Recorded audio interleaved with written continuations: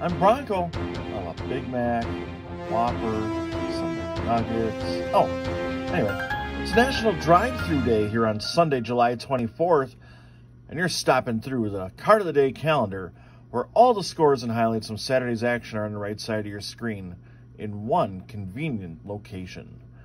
Now let's get on to history, and on this day in 1976, Lyman Bostic, the Twins center fielder, hits for the cycle in a 17-2 thrashing of the Chicago White Sox at Comiskey Park. Bostic had a great 76, batting .323 with 21 doubles, 9 triples, 4 homers, and 12 steals in 128 games. I've got to be honest, I've never really heard of this guy, and unfortunately, a very good but short career came to a sad ending a few years later when he was killed in a drive-by shooting while visiting family after playing a game with the Angels at the same Comiskey Park.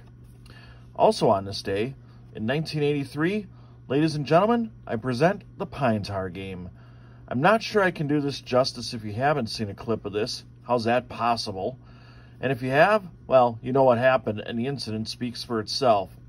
In any event, we got George Brett, Billy Martin, a bat with too much pine tar, a home run being overruled, an outraged George Brett racing onto the field like a lunatic, and a successful protest.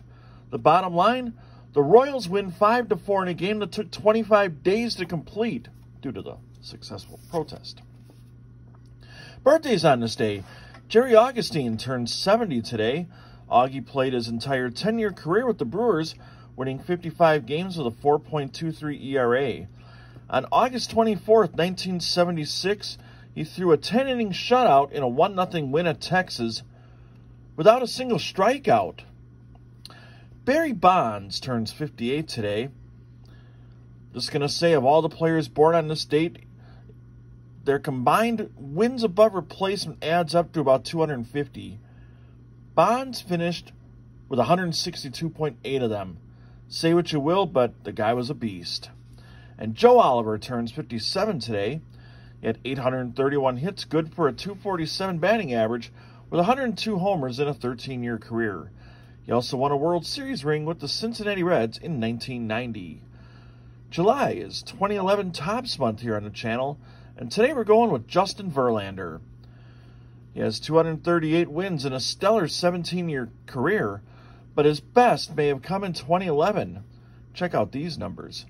A 24-5 record, a 2.40 earned run average, 250 strikeouts and 251 1/3 innings, a Cy Young Award, and he was named the American League MVP. Well, I'm going to go shoot for that MVP award at the drive-thru. I'm Bronco. Sports out.